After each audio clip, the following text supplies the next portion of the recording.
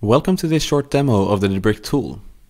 Our tool focuses on finding vulnerabilities in the dependencies that you import into your code and helps you to fix them. We present this information on three different perspectives: the repository view, the vulnerability view, and the dependency view. For this video, let's start with the repository view. In this view, you get some overview information of each repository, such as total amount of vulnerabilities, how critical they are, and if you've set some review status. I'll get into this more later. To get more information about any repo, you can simply click on it. Going into a repository, you can again choose to view it from the perspective of vulnerabilities or dependencies. You may also choose to view all branches or to select a specific branch if you wish to view information about that specific branch. In the Vulnerabilities tab, you get one vulnerability per row with some overarching information about that vulnerability, such as severity based on CVSS 3, CVSS 2, and a row score called DBI. You can also see which dependency is affected by the vulnerability, in this case growl.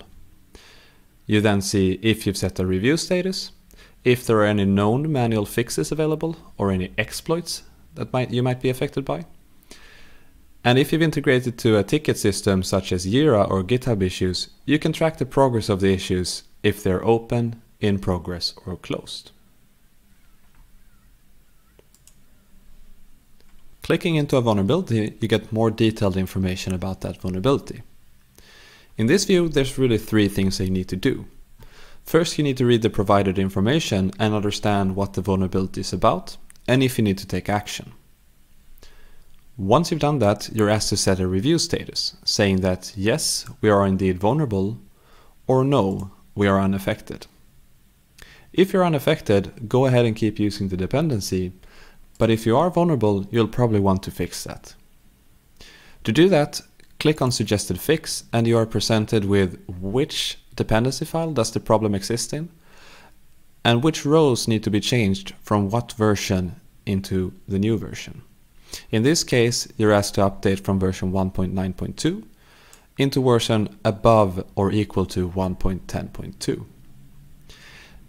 To do that, simply copy the information into your package log file and commit it.